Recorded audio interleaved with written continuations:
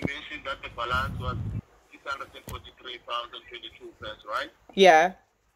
Okay, so there was initially another, from the 21st of March up until the 22nd of June, there was initially another bill that was updated on the system or on the account. Yeah, right? They've updated it because they have assumed I'm still with them because they won't acknowledge that I am not in contract and never have been in contract with them.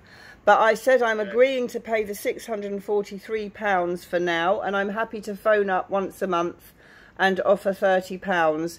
But I'm not willing to pay the bill after March because I spoke to the general manager and I sent 3 letters by recorded delivery. So they know that I'm not in contract and that I'm a living woman and I was never in contract with them. But if you want me to make a payment of £30 towards the bill of £643.22, I'm happy to do that today. Yes. No, I understand what you're saying also.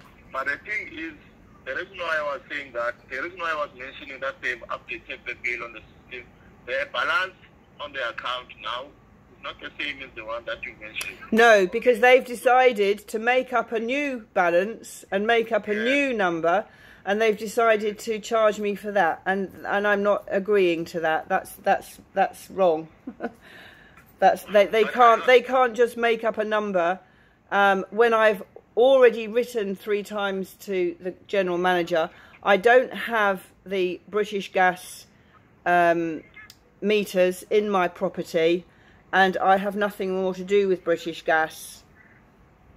But are you aware of the outstanding balance now?